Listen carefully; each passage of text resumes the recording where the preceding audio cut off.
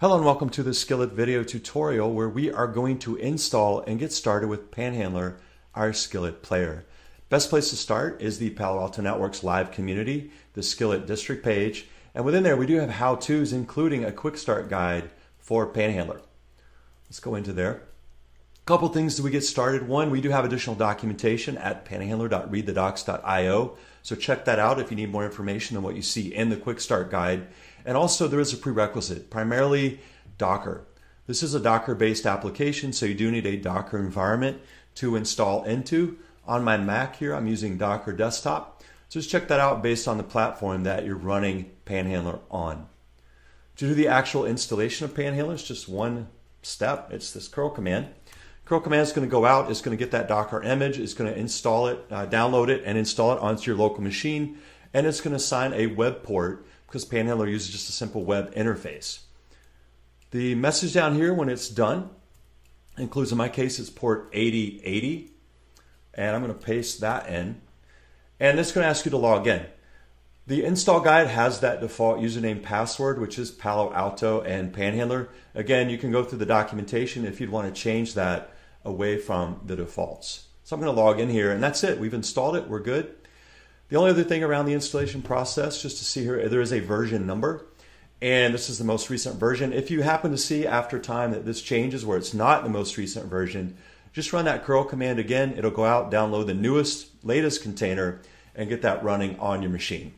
That's pretty much it for the installation. So at this point, if that's all you want to know, feel free to take off, go do something else. Right now, though, however, we are going to actually use skillets. We're going to import them and use Panhandler.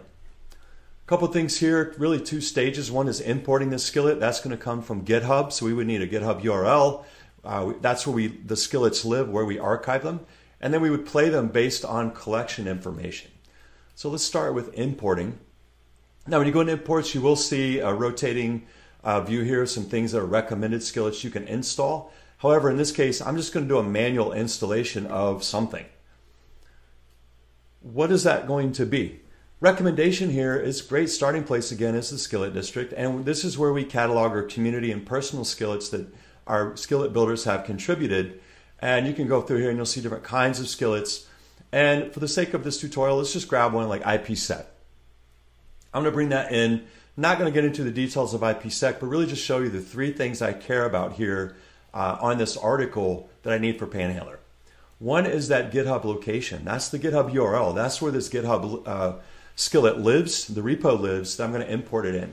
The other are the branches. In this case, it's just the default master. You may see other branches based on different software releases. And then the collection. In this case, it's just IPsec. That's just where the skillet builder has decided or how they want to present and group the skillets that they've created. If I go back into Panhandler, that URL that I copied over, I'm going to paste that in. And that's just going to tell it where this skillet lives so we can go get it. I'm going to give it a name. Arbitrary name is fine, just something you remember. I'm going to submit that. And we just imported it successfully, and you can see it right there. This actually is the Skillet repositories page. Just a quick note on this, and we'll go into the detail.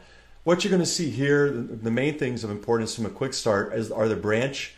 This is going to take me to the bottom of the page. Like I said, if you had different branches, you might need to change that to a different software release or whatever, however the builder has grouped these branches. And then also is this update to latest button. You may find that over time skillets change. They've changed the configurations of the skillet, and this is just a quick way you would update that to get the latest. So that's it for importing and the repo side of the skillets. Now let's go play that skillet. In this case, I've got a firewall. I don't have any IPsec, so what I want to do is get that IPsec configuration in. Based on what I learned here from my article. Let me go back into Panhandler. So let me go back into the collections page. And remember that collection was IPsec in this case that I want to work with. IPsec. I'm going to go in there, and there happen to be two skillets, one to load default crypto profiles and one for the tunnel. I'm just going to focus on the tunnel one here, and you'll see there are different filters and how you can organize the data or search within Panhandler. So now that I'm in here, this is just a web form presented based on what that skillet builder did in terms of what variables they want to let you enter.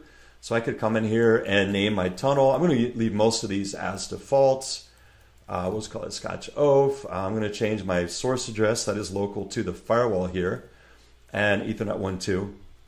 And that would be the web form data that I would submit. Now, the other thing is, because this is an API, you have to know the IP address, the username, password, the credentials to get an API key. If you don't want to type that in all the time and you have a common system that you use, you can go to the right menu. There are environments. That's just an encrypted file that's stored on your local machine. I've got a password here. Now, the first time you go in, it'll ask you to create a password for that encrypted file, so don't forget that. I'm going to type that in, and you'll probably have a couple of environments here for your first install. You can grab these, you can clone them, you can configure them. Just gives you a chance to set IP addresses, usernames, passwords, and down here you can go and edit and modify those. Once you have it where you want it, you load it. In this case, mine was called 90FW, 90 Firewall. It's sitting here, and that's ready to go. And if I go back in to run that skillet again, come back in here, now you'll see that IP address and user information is already there. Just a handy trick, so you don't have to keep typing everything in. You also have choices on whether or not you want to commit and perform backup. This will vary based on the type of the skillet. Again, this is a Panos configuration skillet, and that's what it's going to do. Now I'm just going to load that configuration over. As you see, it takes me back to the collection page. So I just ran that skillet. If I go into the firewall here and refresh the page, then what you'll see, what this skillet happened to do was it loaded an IPsec gateway, a tunnel interface, an IPsec tunnel, all of that, just kind of showing the value of the skillets and how I can create a lot of configuration very easily by using Panhandler.